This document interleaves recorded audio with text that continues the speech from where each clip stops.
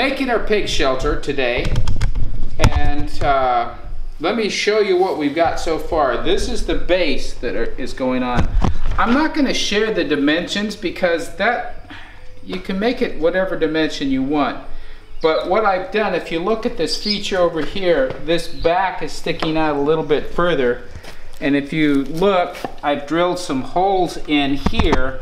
So you see there's a hole in here. I put one here and measured backwards. I need the hole out here. I'm gonna run a half-edge EMT or whatever. It's actually not a half-inch, but I need to find the right diameter, and it's gonna run side to side, and I'll be able to slip. I have wheels that I'll slip over this when we want to move it, so we'll pick up that end and just kind of wheel it out, because it will be pretty heavy with the barn wood that we're putting on it.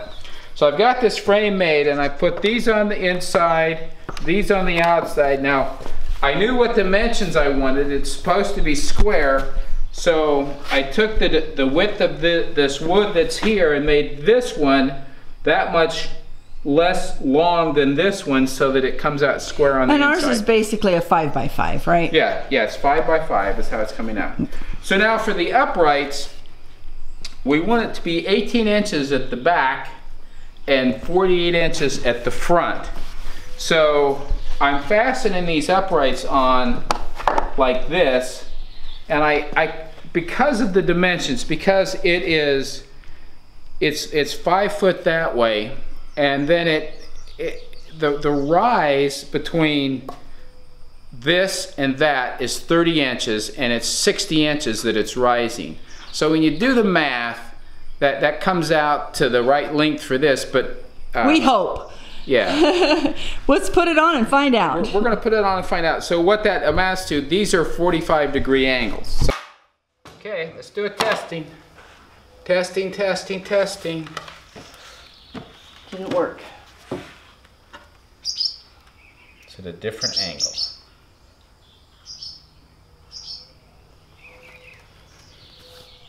So what angle is this at?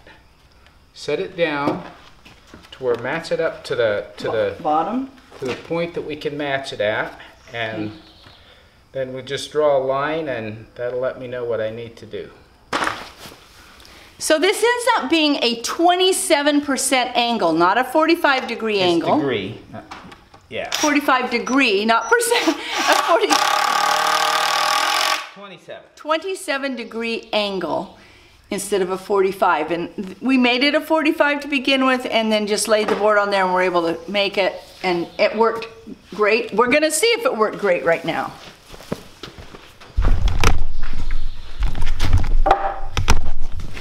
Here, before we do any more. Bad math on my part, that's all.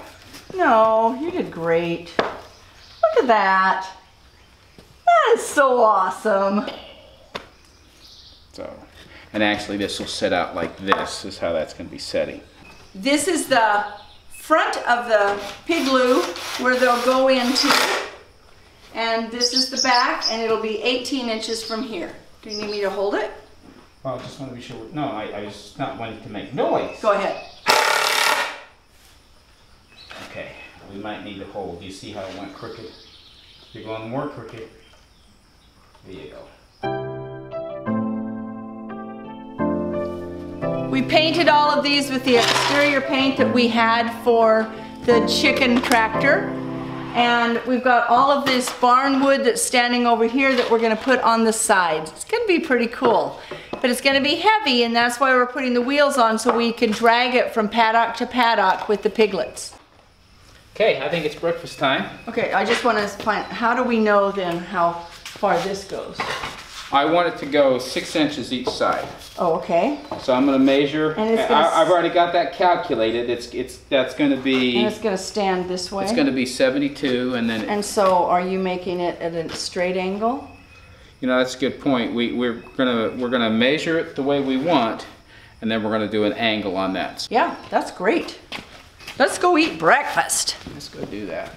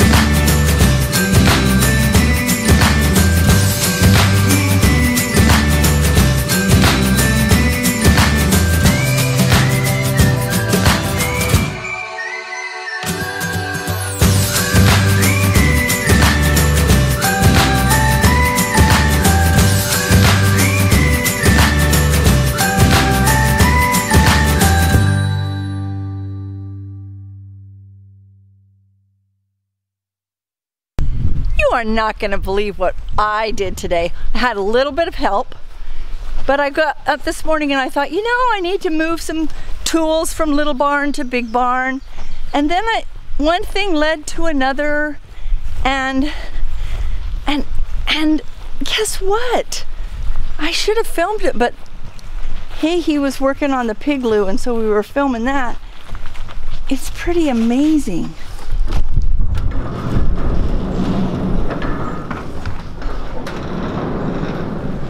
We have concrete.